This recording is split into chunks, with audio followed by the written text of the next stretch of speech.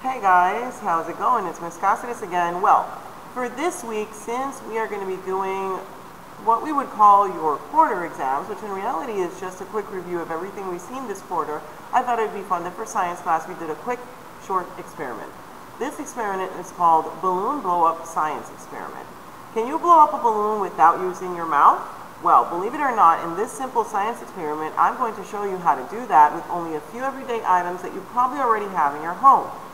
This makes a great experiment for you kids because the setup is simple and it only takes a few minutes to get the exciting finale.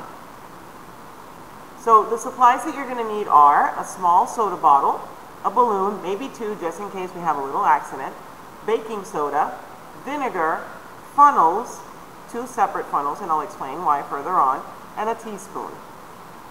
So for our balloon blow-up science experiment, here is step number one. I'm going to start by asking a few questions, which you guys will fill out in a Google slide or a Google document, whichever you feel more comfortable with. How do you blow up a balloon? What if I told you that you couldn't blow air into it? Do you think you could still inflate or blow up that balloon? Do you think they can be used to blow up the balloon, looking at the items that I've asked you to have? If so, how? Write down your hypothesis or your prediction. So, step number two is using a funnel. Pour about 1/3 of a cup of vinegar into the bottle, which is a little bit more than the bottom part of it. In this video, or this image, you can see that the lady uses apple cider vinegar, but any type of vinegar is fine. It could be white vinegar or yellow vinegar. Step number three, insert another funnel into the mouth of the balloon. I recommend that you use two different funnels, one funnel for filling the bottle with vinegar and one for the balloon. However, you can do the experiment with only one funnel. Just make sure to completely wash and dry the funnel after you add the vinegar and before you put it into the balloon. This is very important, you guys. Step number four, place 2 teaspoons of baking soda into the funnel so it falls into the balloon. When the balloon is filled with the baking soda, carefully remove it from the funnel. Step 5.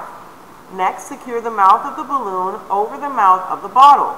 Take your time doing this and don't let any of the baking soda fall out of the balloon and into the bottom of the bottle.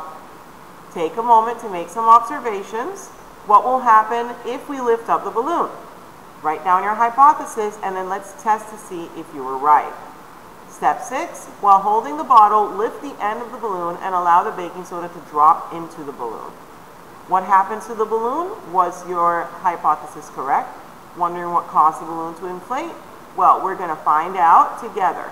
So here's a short video on what your result should have looked like.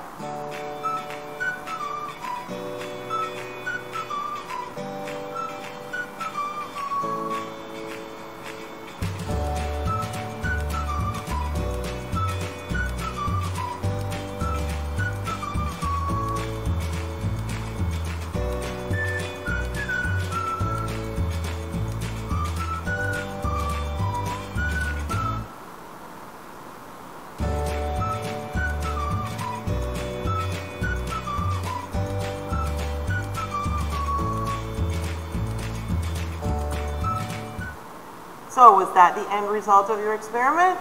I hope so. Well, I can't wait to see you guys and your excitement in class when we do this experiment. Have a great day. Bye.